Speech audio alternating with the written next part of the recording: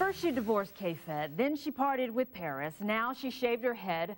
What's wrong with Britney Spears? You know, perhaps the better question is, what's wrong with us? She's the latest in a string of celebrities where every crazy move is either on the cover of a magazine or even making local news. Our Tammy Hughes takes a look at the celebrity train wreck and why so many of us can't look away. Everybody loves gossip. There's certainly been plenty to go around lately when it comes to celebrities like Britney Spears, but the Britney drama transcends entertainment shows and gossip magazines. When you go to Google and type in Britney Spears in quotes, you get 34.3 million results. That's getting close to President Bush, whose name generated 40.9 million results.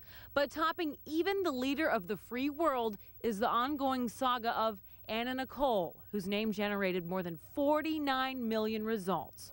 I was so excited when Britney left Kevin.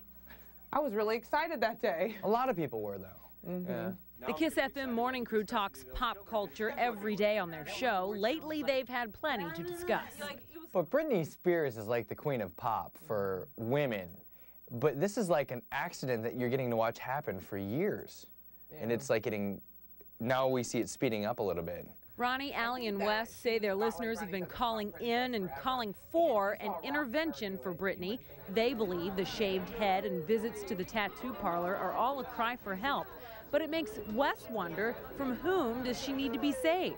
It almost makes you sad that did we do this to her because we're so addicted to what happens in her life that we've driven her over the edge? You could certainly argue Britney drove herself over the edge, but it's clear from this picture that made headlines a year ago, no matter where she drives, there will be millions of eyes watching. Tammy Hughes, Fox 6 News.